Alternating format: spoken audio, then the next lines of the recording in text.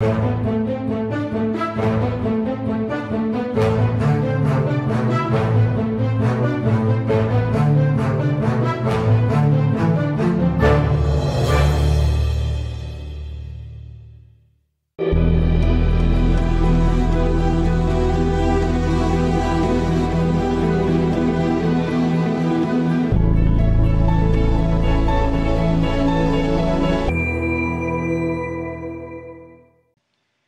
this is Tim from Moriel TV and Moriel Radio, here live, and Jacob's back in England, and this is This Week in Prophecy.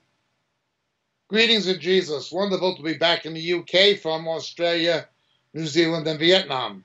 Soon on our way to the USA, but right now we are in Mother England. Let's look at what has transpired and what is transpiring this week in prophecy. As we speak, the aftermath of the latest Islamic terrorist attack in Barcelona, Spain, is flooding the newspaper headlines and international TV news coverage, saturating the internet. Once again, it has happened. My fear, and the fear of many people, is it's going to become so commonplace that the Muslim mayor of London's words will prove true. All right, well, London Mayor Sadiq Khan recently said that the terror attacks are part and parcel now for big cities. Former UK Independence Party leader Nigel Farage says that kind of thinking is a mistake. In other words, what he is saying, Nigel, is that you got to deal with it. It's just life in big cities. What did you make of that and the message it sends? Well, I think there's a bit of a trend here, because just 2 days after that horrendous lorry attack that took place in Nice back on July the 14th, 2 days afterwards, the French Prime Minister Manuel Valls said that this is a part of life in modern-day France. So Valls says it in Nice. Sadiq Khan says that it applies to big cities. I mean, you may as well just put up the white flag of surrender to say, we're just going to normalize terrorism. And what makes me really annoyed is it's the very same political class who have, whenever anybody has questioned open-door immigration, whenever anybody says, look, surely we should security check people, we should make sure that newcomers into our country agree with our values, gets condemned. And what I'd like to see from the French Prime Minister and from Sadiq Khan, before they say anything, is an apology for what their policies and their ideas have done to all of us. But, Nigel, this does seem to be a growing sentiment among political leaders who say, we acknowledge terror and the threat, but don't make too big a deal of it. John Kerry, our Secretary of State, recently saying that he wished the media wouldn't constantly cover it, words to that effect. We've even, heard those who are on the other side of the aisle, including first Homeland Security Secretary Tom Ridge, saying more people are killed in car crashes and all that than what happened with terrorists. All true.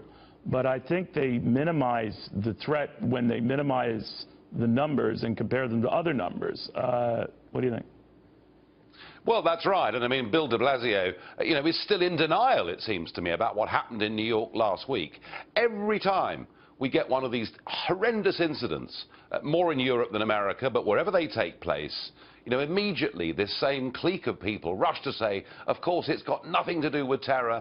It's certainly got nothing to do with religion. This is just just get on with it, guys. This is part of our everyday life. And they're in denial.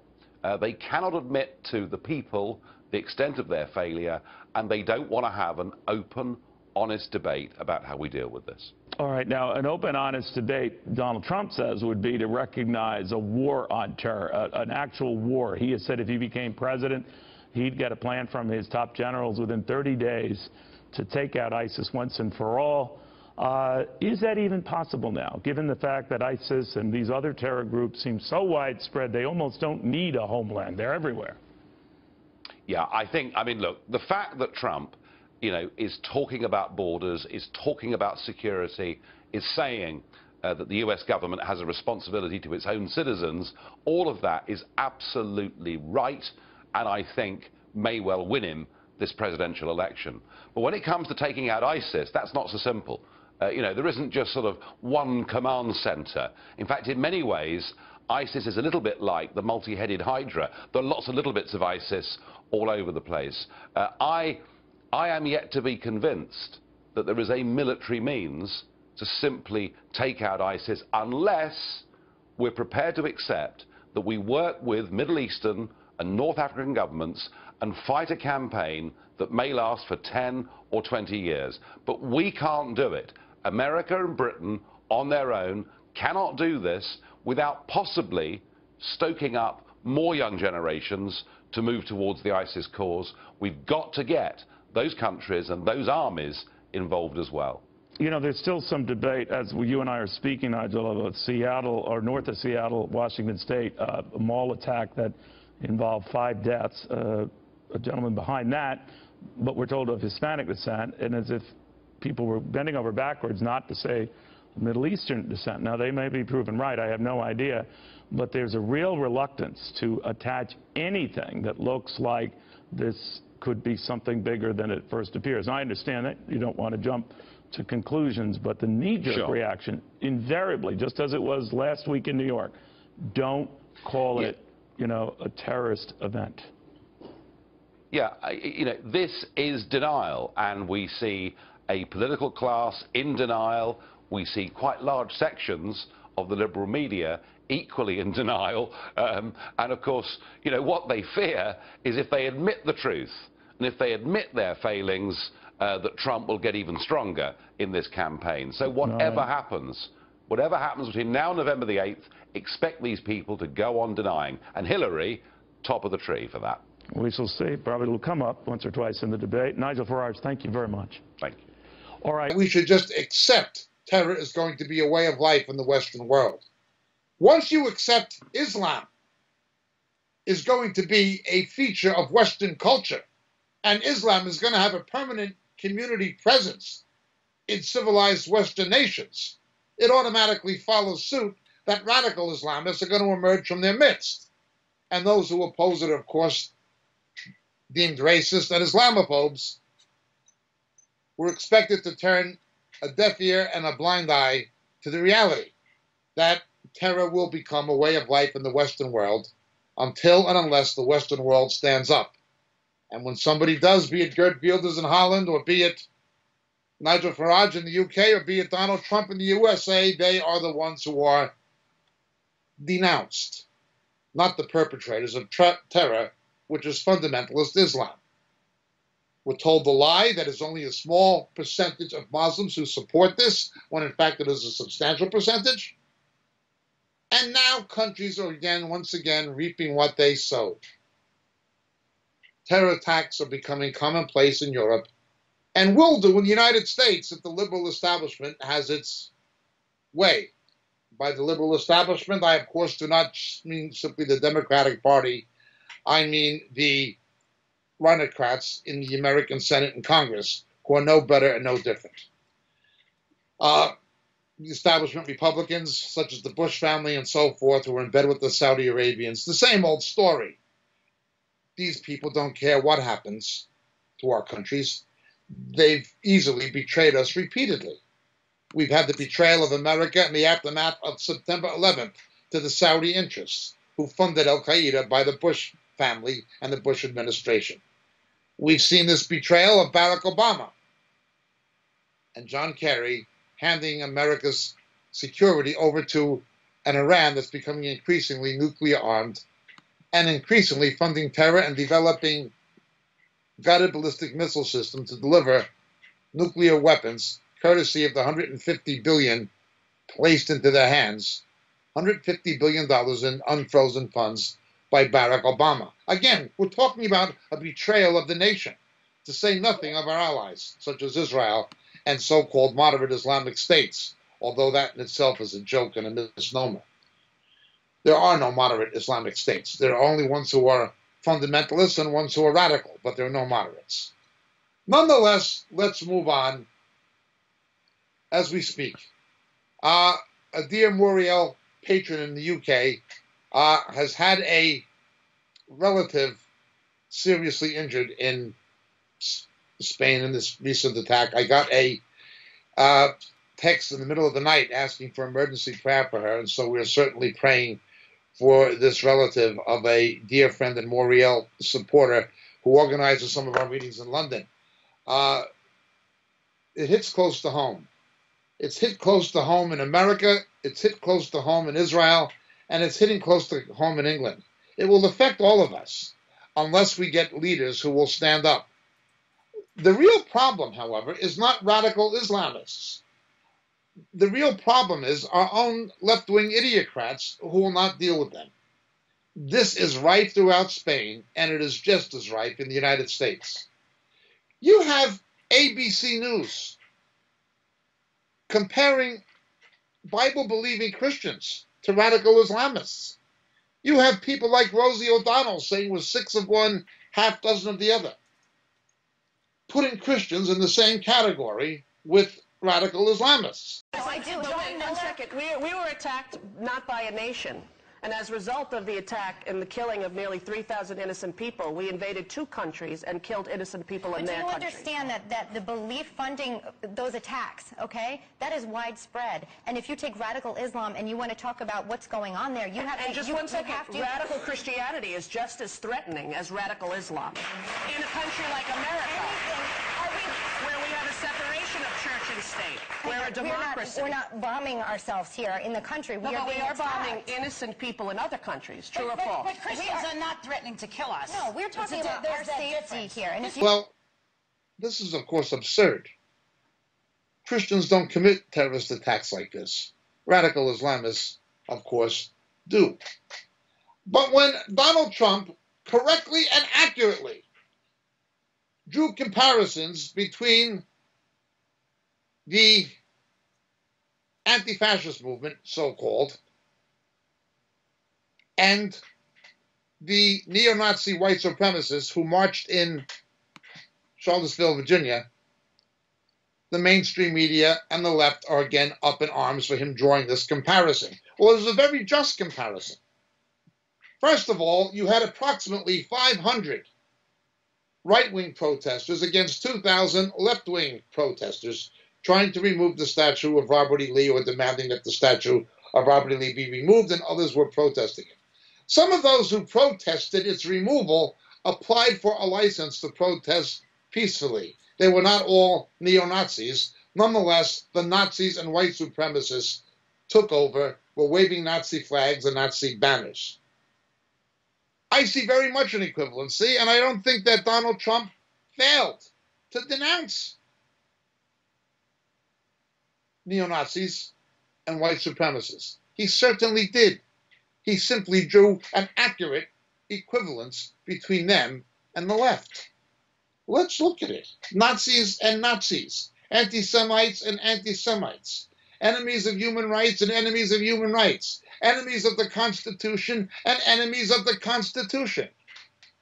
The alt-left, the anti-fascist movement, as they call themselves, these people are anti-First Amendment. They're anti-free speech.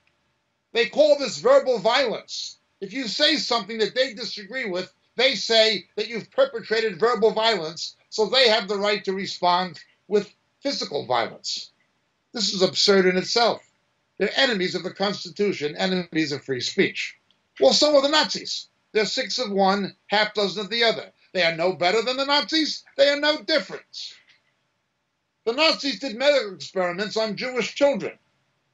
Mengele did these medical experiments. They simply butchered human children for profit.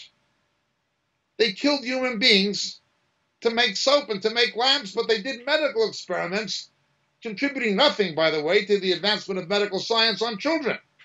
I've been to the Nazi death camp at Dachau where these things happened. And I say this as the father of Jewish children. And as a grandfather of a beautiful Jewish grandson. I saw what the Nazis did. I've been to Dachau. I know, I've read, I've seen films in Yad Vashem, in Jerusalem and other places, and spoken to multiple Holocaust survivors. I know what happened. Planned Parenthood is no better. We've seen women, female gynecologists from Planned Parenthood joking about how the eye popped out of a skull on a human fetus that could have survived, but was aborted. It was a sufficient age of gestation that it could have survived, but it was a late-term abortion. Partial birth abortion. twice vetoed by Bill Clinton after Congress outlawed it. Barack Obama voting for late-term abortion when he was in the state Senate in Illinois. Dragging a baby out of its mother by forceps, doing a suboccipital puncture, sucking its brains out while it's in the process of being alive. How is Planned Parenthood, or these people, how are they any different from the Nazis? They are nuts. They did the same things. Not only is it fake news, Mr. Trump understated the contrast, the moral and behavioral equivalency of the contemporary left and the Nazis. You've got Congressman Ellis, co-chairman of the Democratic National Committee, as Alan Dershowitz fully documented.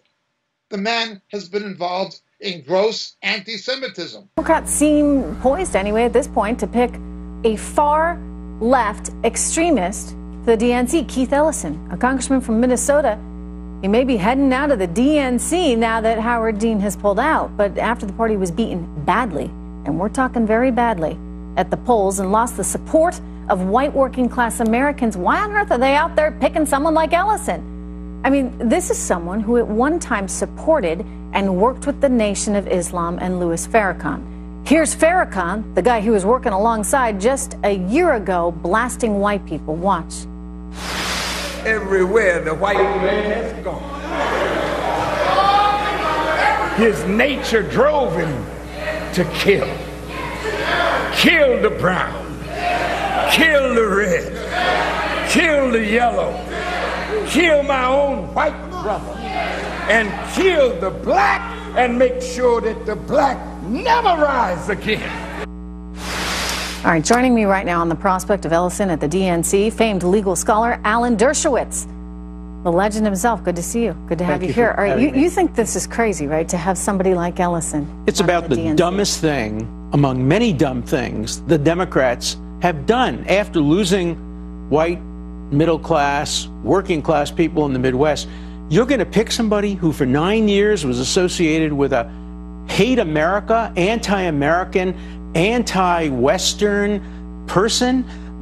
It's just nuts. And they're going to lose a lot of Democrats if they appoint. Are they trying to double down? I mean, they clearly were wrong in their approach to this election, which they, still don't really want to admit, because for some reason it's about women not supporting women, et cetera, people just being misogynistic or this, that, and the other.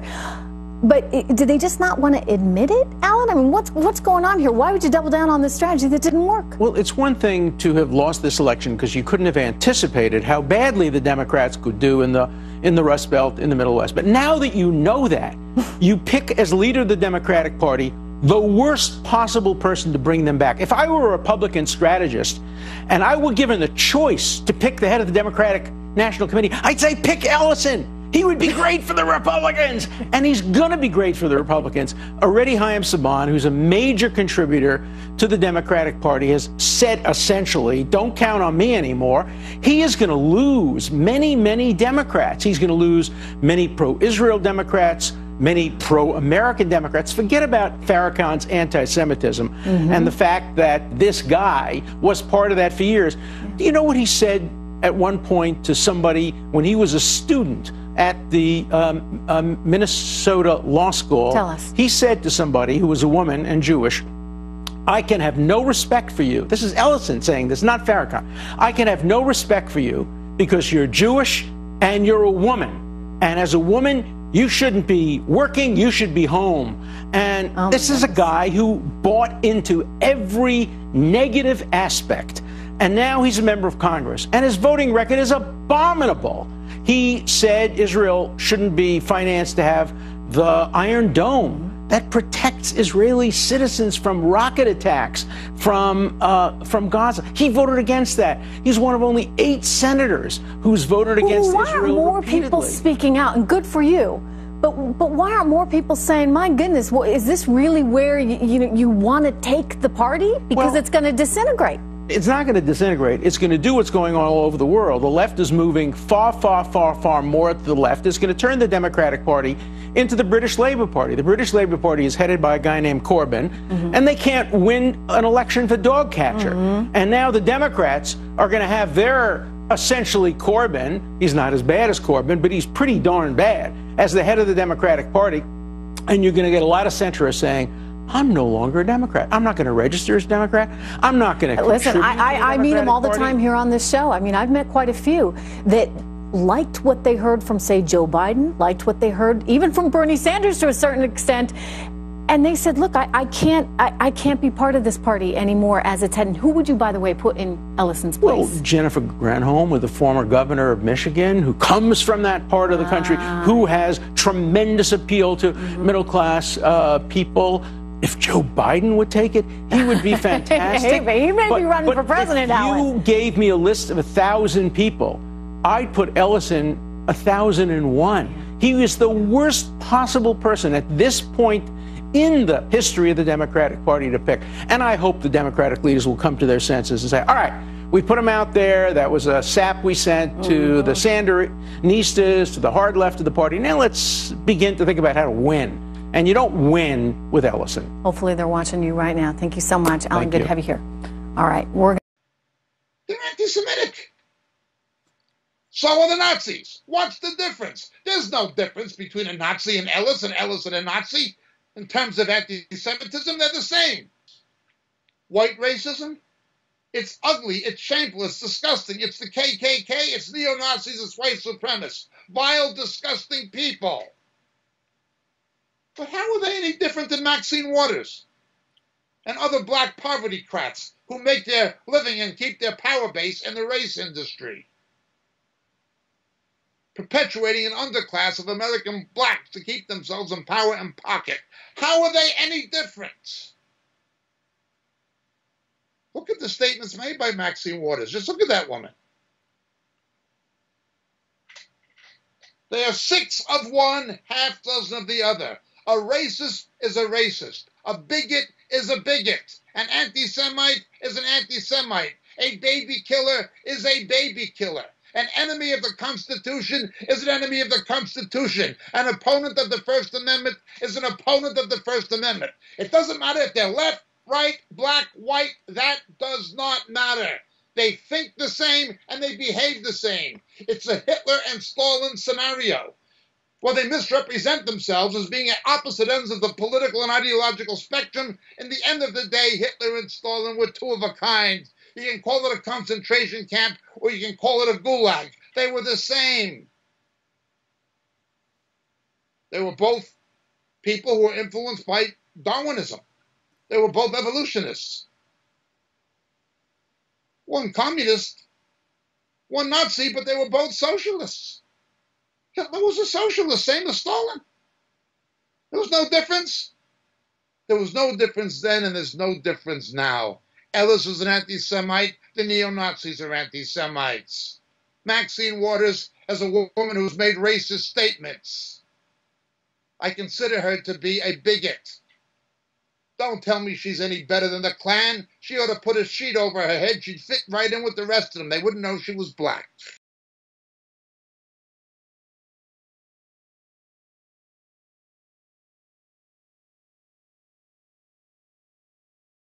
Professor, always good to have you with us. Thank you. So you heard it there from the Deputy Attorney General that when it comes to this investigation and Mueller, it is not a fishing expedition. What do you make of that? Well, the Justice Department rules and regulations are very broad. Remember that the special prosecutor who started investigating Bill Clinton about Whitewater ended up accusing him based on a private sexual relationship with Monica Lewinsky. So I don't think that President Trump or his administration should take much solace in the claim by Rosenstein that this is not a fishing expedition.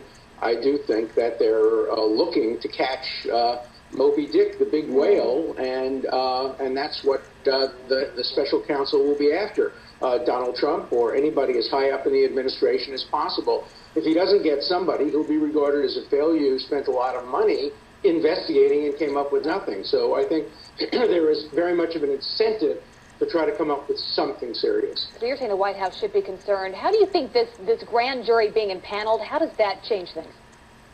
Well, the fact that it's impaneled in the District of Columbia, they already had a grand jury impaneled in Virginia. And I think that one of the reasons they moved this to the District of Columbia is that's a completely Democratic district, as distinguished from Virginia, which is a swing state, and it has an ethnic and racial composition that would be somewhat less favorable to Donald Trump. And any experienced lawyer understands that both prosecutors and defense attorneys look at factors like ethnicity, race, political affiliation when they decide what venue is best for their case. So there's nothing surprising about that, but it does, I think, give a slight advantage to the prosecutor if there were an indictment, if they had to pick a petty jury, either in Virginia or the District of Columbia. They would have an advantage in picking one in the District of Columbia. Well, speaking of ethnicity, you made these comments after it was announced about this, or reported rather, about the grand jury. And Maxine Waters, as you know, has a lot to say about everyone and everything. And she targeted you most recently this past week on MSNBC and reacted to some comments that you made. Here's what she said. Right. And what he's simply saying, you know, all of those black people are there, and they don't like Trump, and so he's not going to get a fair trial, and so they should take it out of that jurisdiction. It shouldn't be there to begin with. I don't like that, and I'm surprised that Alan Dershowitz is talking like that, and we will not stand for it. We will push back against that, because that is absolutely racist. Obviously, there she's talking about the people that make up this grand jury in Washington, D.C. How do you respond to that? Well, she doesn't know what she's talking about. First of all, I wasn't talking about the grand jury. I was talking about the petty jury.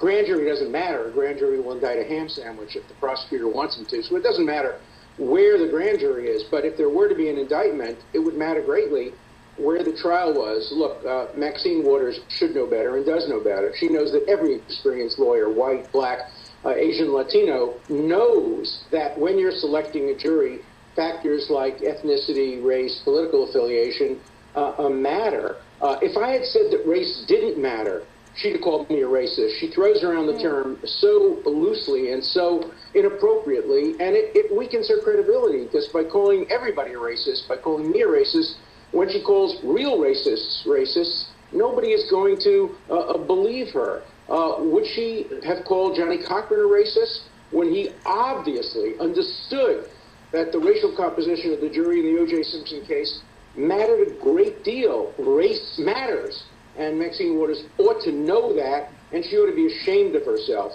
You know, being black doesn't give you a license to call people racist any more than being Jewish gives you a license to call people anti-Semitic. So she ought to understand that every criminal defense lawyer knows that race matters, ethnicity matters, political affiliation matters. We're not talking about computers here. We're talking about real jurors making real decisions, and jurors make decisions based on their life experience. Right. And race and ethnicity is part of everyone's life experience. And Maxine Waters, more than anyone, ought to know that. So she just tossed it around and targeted me for no good reason. She ought to be ashamed of herself. Professor, some strong words there in reaction, and from a lifelong Democrat. Always good to have you on the show. Have a wonderful Sunday. Thank you. For being here. They do the same. They're enemies of free speech. They're enemies of what America stands for. The ones who are lying are the mainstream media and the left as usual. This is what's really happening. Fake news with a capital F. The only thing Mr. Trump is guilty of in this particular situation is understating the equivalency. Not by stating that there is one. He's understated the equivalency. Planned Parenthood are going to the same hell as Joseph Mengele for the same reason. They butchered innocent babies. They will burn in the same hell forever. The Ku Klux Klan are disgusting and reprehensible. So is Maxine Waters. They're both bigoted. An anti-Semite like Ellis and an anti-Semite like David Duke, 6 of one, half dozen of the other. There's no difference. Both oppose free speech. Both are enemies of the Constitution. And both need to be stopped. one is as bad as the other. But let's move on. The Nazis didn't treat women very well. Either does Linda Saucer. She's pro-Sharia, yet she's a hero of the left. Quite a situation. It's not even rational. Of all the people on the face of the earth, who should be more opposed to Islam than feminists and homosexuals?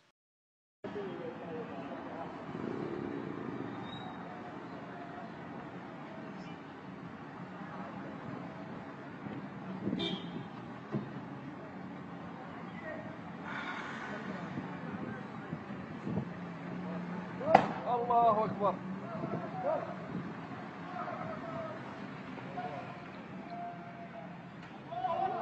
Allahu Akbar.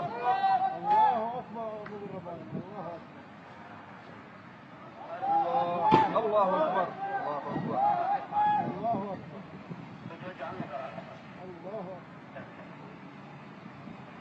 Allahu Akbar. That awkward moment when self-proclaimed feminists in Germany embraced the most patriarchal, misogynistic, anti-woman belief system on the planet.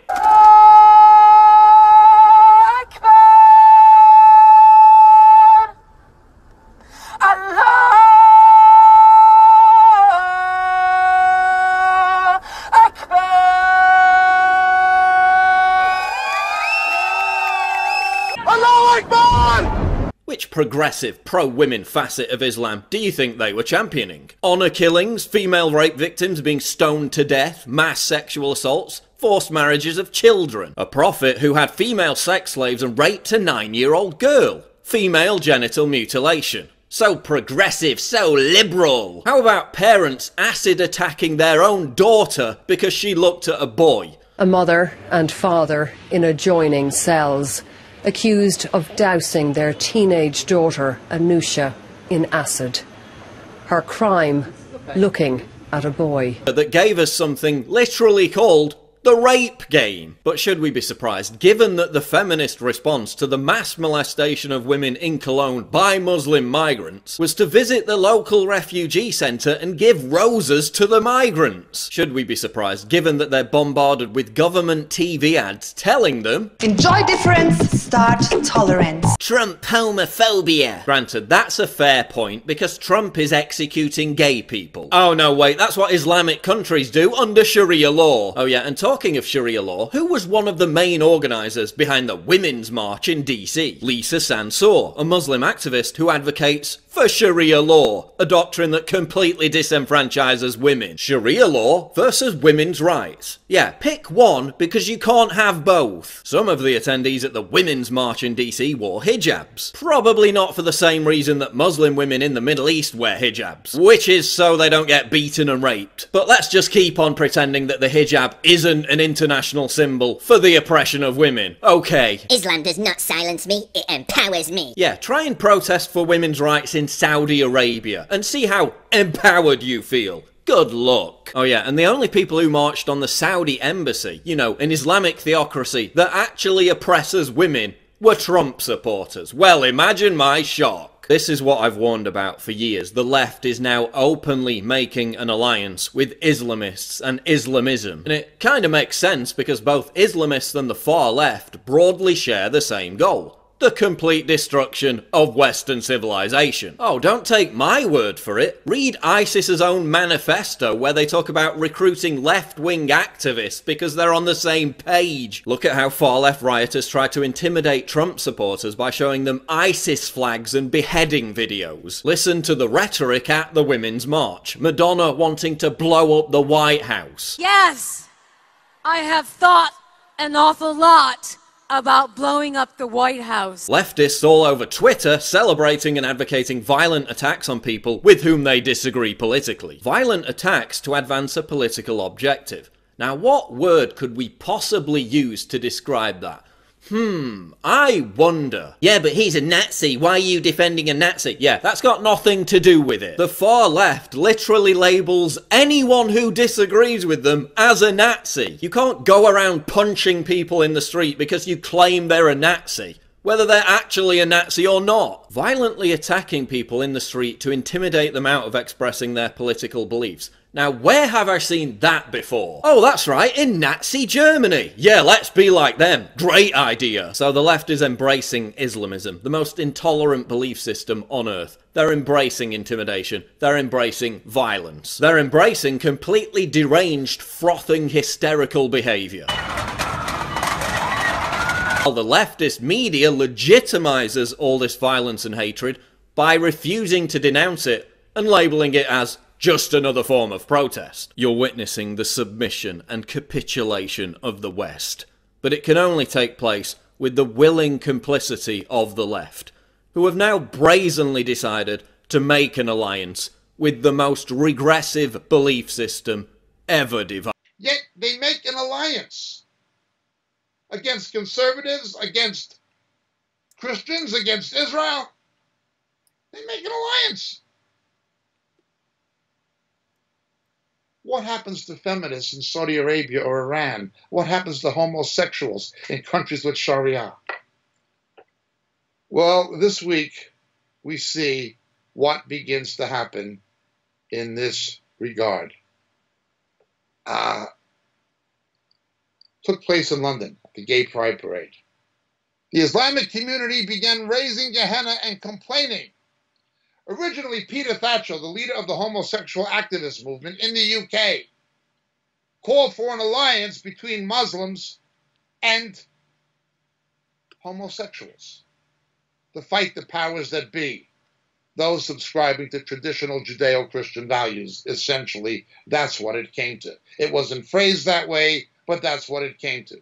The liberation of Muslims and the liberation of homosexuals. He called for cooperation with Islam. Well, now the Islamic community at the London so-called Gay Pride Parade didn't quite see it that way. I'm reading from the text. Muslim leaders have made a formal complaint to Pride of London about what they see as Islamophobia in the banners, according to the Evening Standard. These include slogans such as Allah is gay. In the East London mosque incites murder of lesbians, gays, transvestites, transgenders, homosexuals, etc.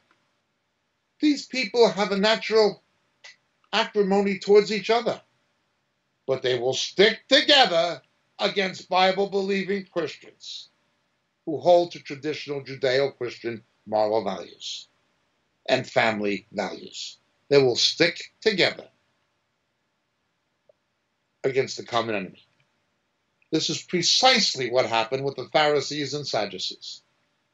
And it's exactly what took place this week in prophecy.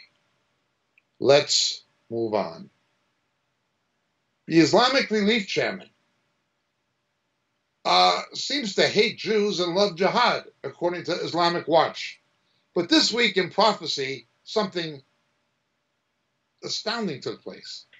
How this man can get public funding for Islamic Relief Society, I don't know. He's been aligned repeatedly with the Muslim Brotherhood and other organizations that have been designated as terrorists, even in Muslim countries. We speak of Khalid Lamada, an Egyptian American who should not have ever had American citizenship, who was an opponent of General Assisi and a backer of the Muslim Brotherhood that supports Hamas. What is this man even doing in a civilized country? Why isn't he in prison or deported back to Egypt where they can put him in prison, where such a man belongs in the thinking of the Egyptian government? Yet Islamic Relief gets funding from the American government for charitable operations when he openly sings the praises of radical Islamic terrorists celebrating those who've killed Jews. He speaks of the Mujahideen of Egypt, and he expresses a hate for Jews and an admiration of violence against Israel. Writing and sharing posts mostly in Arabic. These are not in English. That's how he avoids being traced by the media in what he says. He writes it in Arabic. He circulated texts praising Jihad expressed as Islamic terror. Yet he gets funding. Why are organizations like his and the Council of American Islamic Relations allowed to operate? Again, Mr. Trump is very much a this far, no further man. He reminds me of some of the better kings of Judea in the Old Testament. He'd go so far, but he wouldn't take down the high places. He will not stand up to organizations like CAIR or Islamic Relief, and he will not offend the Saudi Arabians, who do not simply need to be offended. They need to be bulldozed and held accountable for what they did in funding Al-Qaeda, bringing about September 11th. I've repeatedly called for the freezing of Saudi assets in the United States and the right of families of September 11th victims to sue the Saudi government, which is the House of Saud. But of course, James D. Baker, the Bush family, the Carlyle Group, all took the side of the Saudis. Quite a situation. It's all about money, corruption, and hypocrisy. The only thing we can say about Mr. Trump thus far in his dealing with Islam and radical Islam is that it is a lesser of evils. No, he's not as bad as Bush. You'd have to be Benedict Arnold to be as bad as Bush. He's not as bad as Barack Obama. You'd have to be Benedict Arnold to be as bad as Barack Obama. He's not as bad as Hillary Clinton. But he's not good either. At least not thus far. I pray that he will change his tune.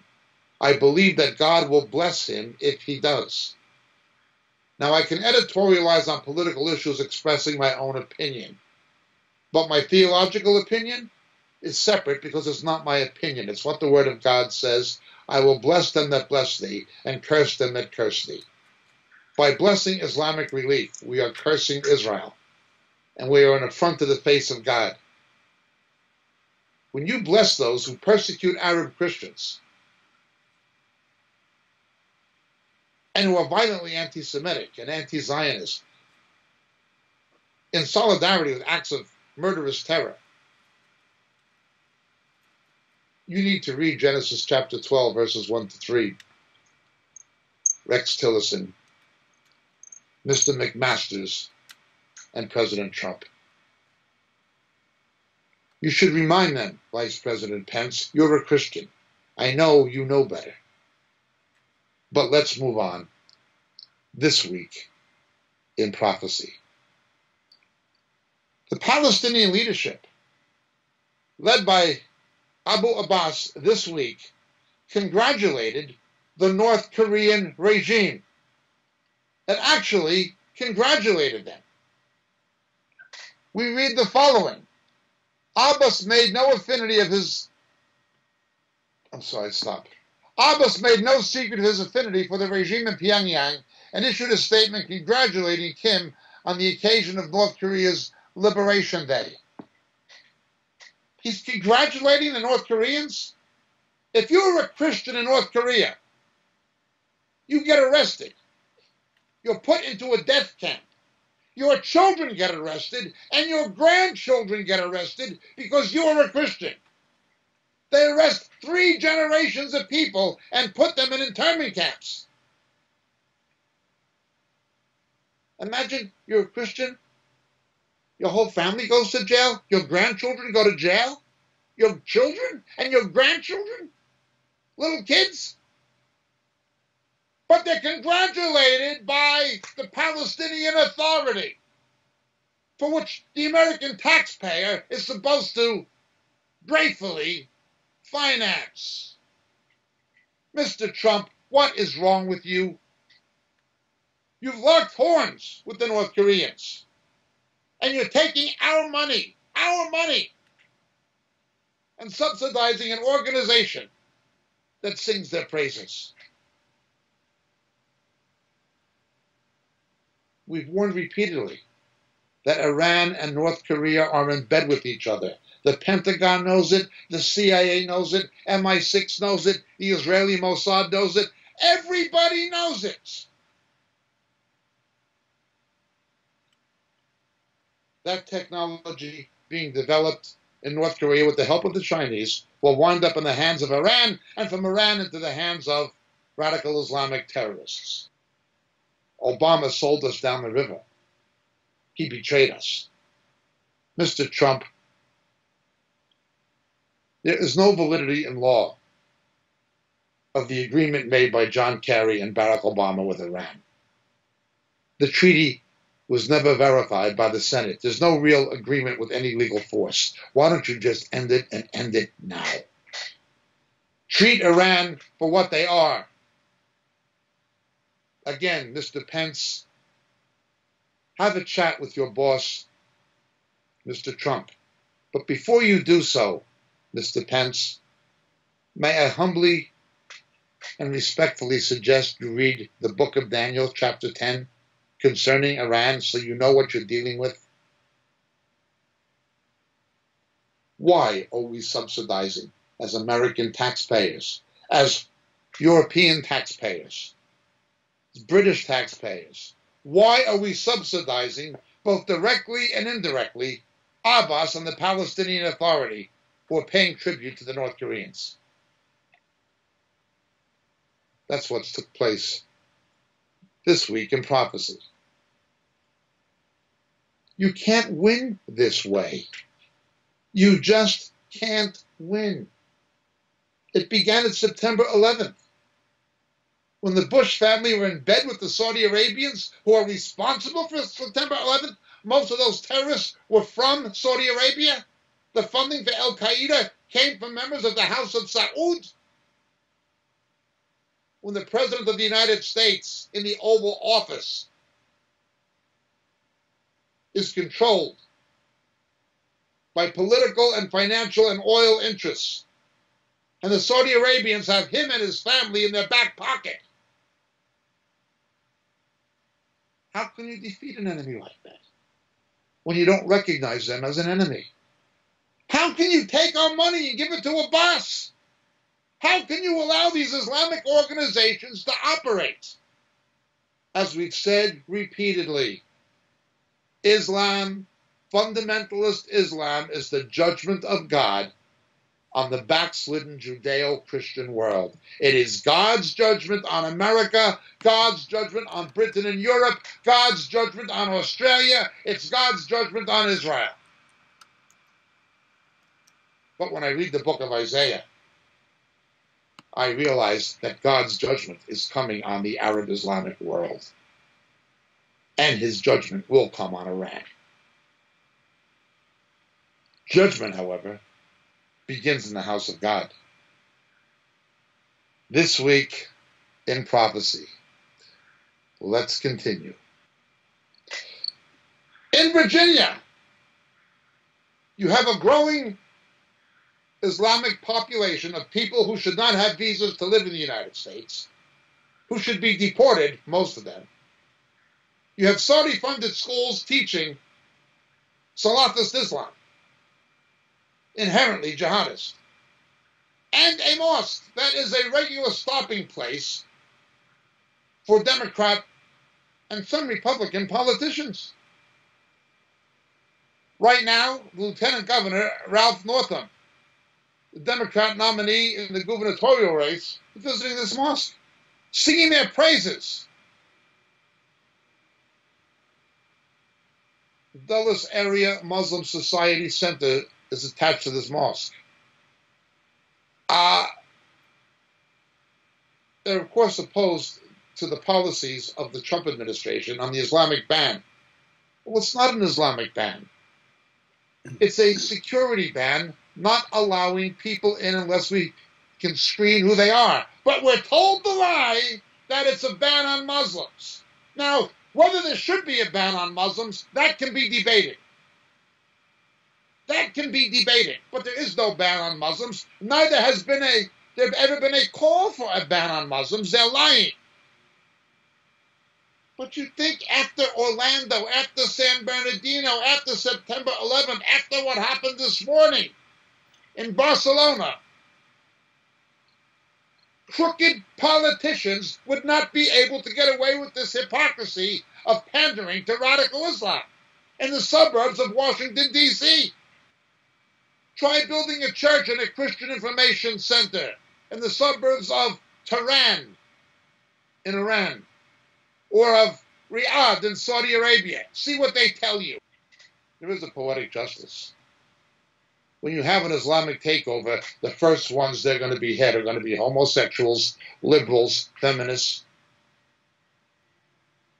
God has given them a spirit of blindness, stupidity, irrationality. They lie automatically. They lie so much they actually believe the lie to be the truth, that there's a Muslim ban. In Turkey, the Jewish community has dwindled to 17,000.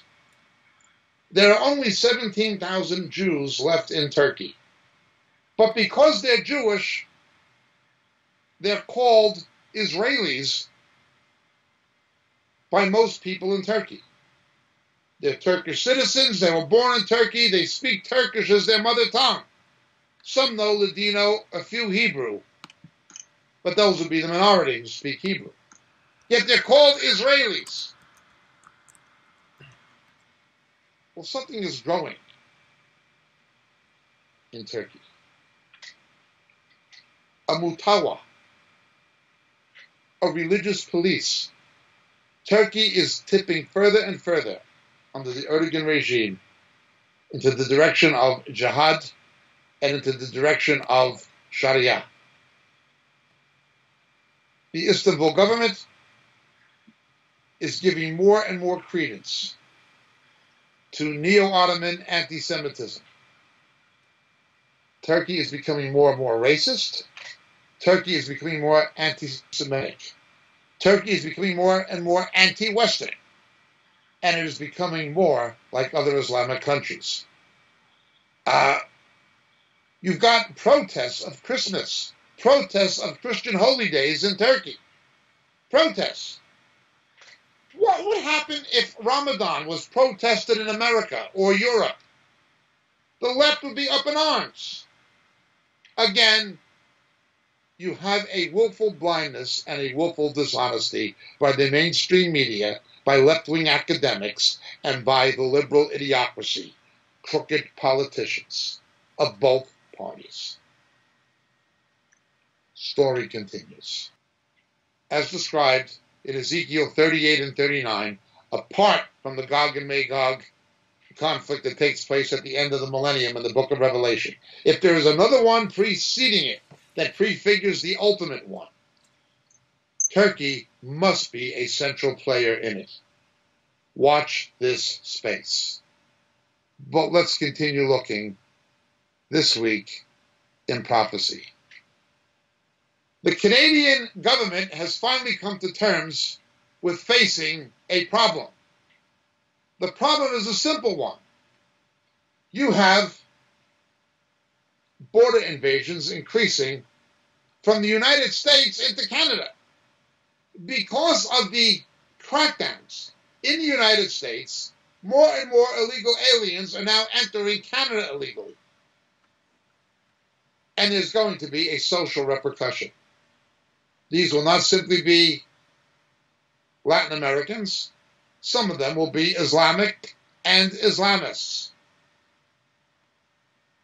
Under Justin Trudeau, the Canadian government has given carte blanche to Islamic immigration that includes fundamentalists who are never going to Canadianize, any more than they're going to Americanize or Europeanize or Australianize. Never! He's creating a social time bomb. There's already been radical Islamic attacks in Canada, and more will happen. This is the direct result of the policies of the Trudeau government in Canada that has paid homage, even financial payouts, to terrorist murderers. It's intensifying, and it's going to get worse. In the 7 months since Prime Minister Justin Trudeau welcomed the world to claim refugee status in Canada, more people than ever are heeding his call, we are told. in one prominent article.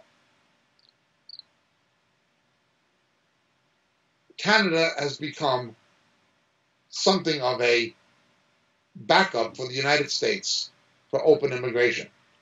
Again, this article describes it as a revolving back door. Quite accurate. But it's happened in major population centers. Montreal, Quebec, Manitoba, Toronto, Regina, and it's getting worse. What we're seeing, according to the reports, are people entering, just leaving debris and filth all over the place. Soiled nappies, garbage, used tampons and personal hygiene products, used condoms, just leaving them out on the trail. This is what Mr. Trudeau wants Canada to be turned into, apparently. This is what his policies are begetting. And the police, the Royal Canadian Mounted Police, their hands are tied. Their hands are tied by the Trudeau regime. Nations get the leaders they deserve, and Canada is becoming no exception. At least this week in prophecy, we finally see it happening, and we see it being reported for what it is. Again, there are enough stupid leftists in Canada, just as there are enough stupid leftists in Europe and America to turn a blind eye to it. But they will reap what they sow. Again, I point out, it is no coincidence that the people who were killed in Orlando were all homosexuals murdered by the Muslims. That's a product of the policies of the left. You want to unite with Islam? Go ahead. See what you're going to reap. Again, it is a poetic justice. It's a reap what you sow situation. As sickened and disgusted I was by the attack in Orlando, there's a reason the Muslims targeted homosexuals. If the left claims to be pro-gay and pro-Islam, it's going to happen. The same as it's happening in London. But let's continue. This week in prophecy. The world has been entertained by those religious clowns propagating the September 23rd delusion, following in the footsteps of the Mark Biltz blood moons nonsense. But people are overlooking something else. Tisha B'Av, the 9th of August. The 9th of August is the day of the Jewish calendar year. This year, Tisha B'Av, we call it the 9th of August, but it can vary according to the lunar and solar calendar, falls on the 21st of August, the 9th of the Jewish month of Av. It is on that day, according to the lunar calendar, that both the first and second temples were destroyed. The first temple destroyed in 585-586 BC by the Babylonians, the second in 70 AD by the Romans, fulfilling the prophecies of Daniel and Jesus, recorded by Josephus in Wars of the Jews. This is Tisha B'Av. To this day, liturgically, the Megillah Eha, the scroll or the book of Lamentations, is written with a time of fasting and mourning, the destruction of both temples on the same day. This year, Tisha B'Av will have something unique and unusual on the 21st of August. Again, we usually say 9th of August, simply because the month of Av broadly corresponds to our Julian month of August, similar to Easter, Passover, Hanukkah, Christmas, etc. Same kind of thing. But on the 21st of August, an eclipse will take place. That will be a solar eclipse. But it will not be like most solar eclipses. It will be something extremely rare. It will only be visible in one country in the world, basically. the United States. Only in the United States will this solar eclipse be visible on Tisha B'Av. A group of Orthodox rabbis in Israel, joined by a group of evangelical pilgrims and tourists, have heralded this as a divine warning or an omen to the United States and its people, as a divine message.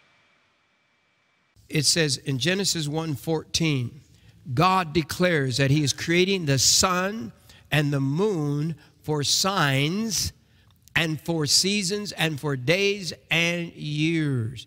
But the word signs is in there. The sun and the moon were created in the stars.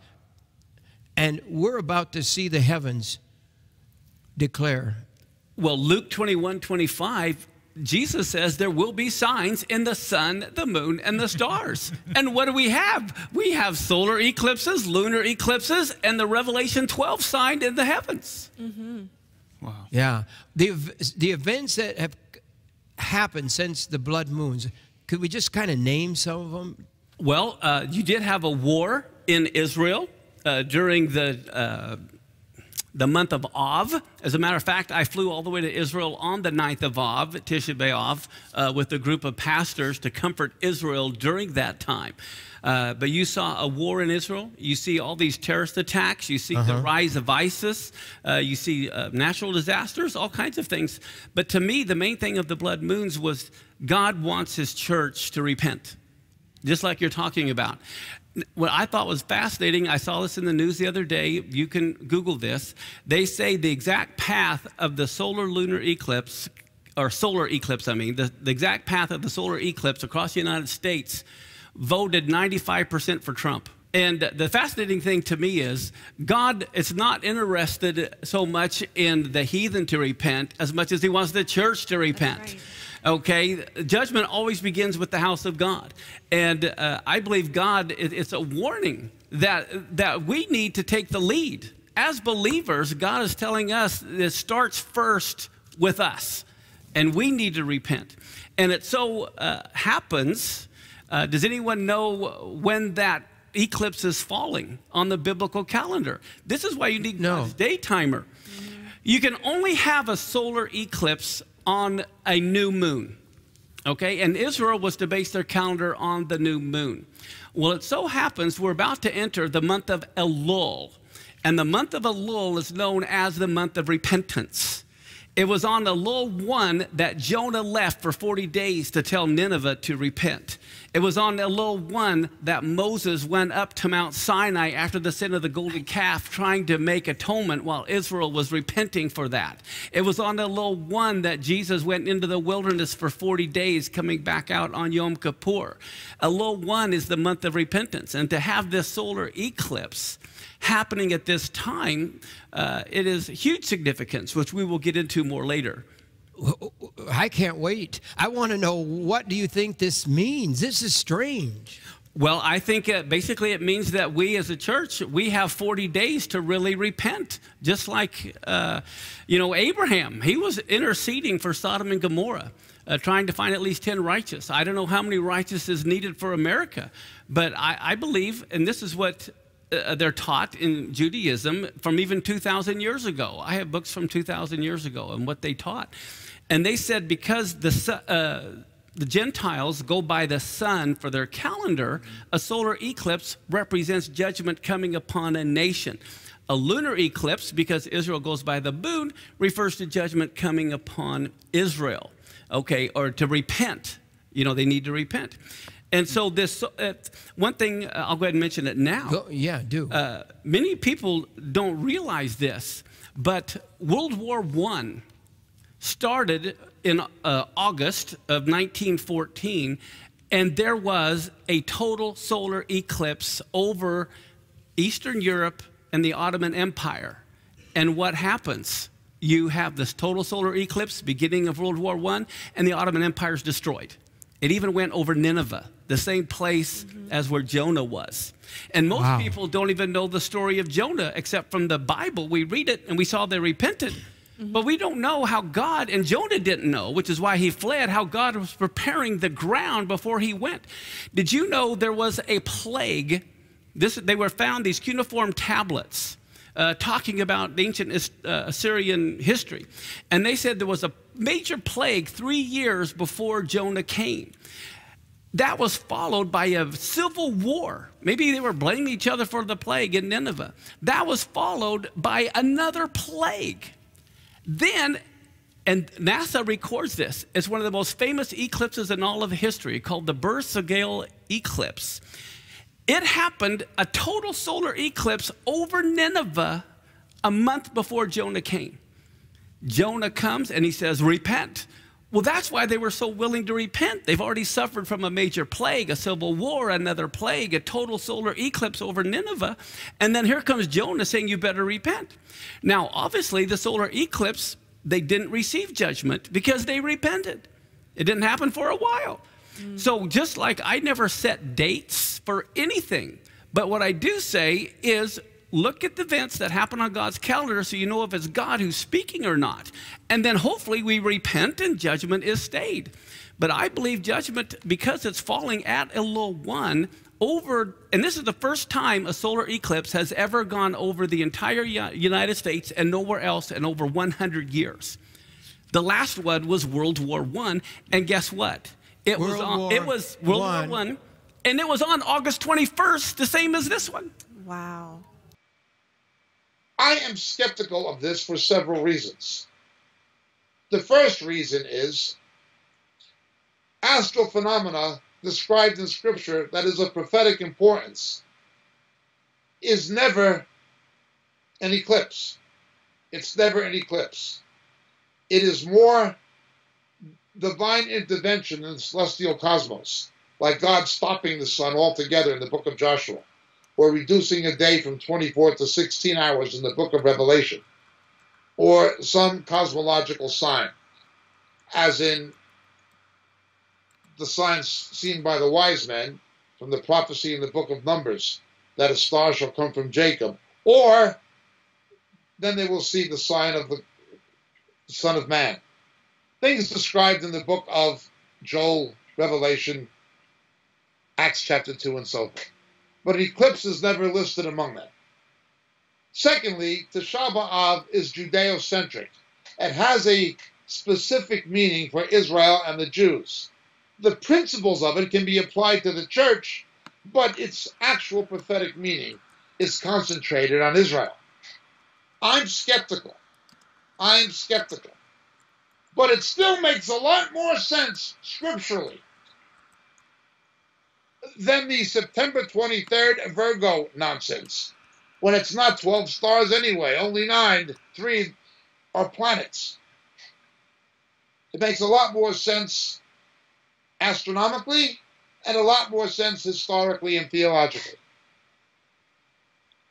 I do not write it off as 100% nonsense, but I do say I'm skeptical of it. Nonetheless, it does make more sense than what these crazy date-setting people are saying about September 23rd. The 21st of August will be Tisha B'Av, when Orthodox Jews will read the Book of Lamentations and commemorate the destruction of both temples. When Jeremiah was rejected, the Babylonians destroyed the first temple. When Yeshua, Jesus, was rejected, the Romans destroyed the second. In both cases, it was prophesied in the Word of God. God gave the Jews a full generation from the time of Jesus to 70 AD to repent and accept him as Messiah. Scriptural Judaism has not existed since 70 AD. The events of 70 AD are historically traumatic in their significance, but they're also of prophetic importance in understanding the return of Jesus. The events surrounding 70 AD, what happened on Tisha B'Av ultimately is a picture of the return of Christ. We've explained this on several of our teaching tapes. The fact that an eclipse is taking place that day that's only visible mainly in one nation, mainly. You might be able to see aspects of it in nations neighboring or bordering the United States, but it will basically be something visible only in the United States. Is interesting. It's interesting, but I could not say it's prophetic. What I can say, however, is that if you were to give me a choice between taking something seriously with September 23rd, the Virgo nonsense on one hand, and Tisha B'Av with the solar eclipse on the other, I would take Tisha B'Av, the 21st of August, with the solar eclipse. These Christian pilgrims who joined the rabbis said it is a divine warning to America because of America's moral landslide concerning homosexuality, same-sex marriage, and the rest of it. In principle, God is trying to warn America. Whether or not the eclipse has anything to do with it, well, different people will have different views, but it cannot be proven biblically.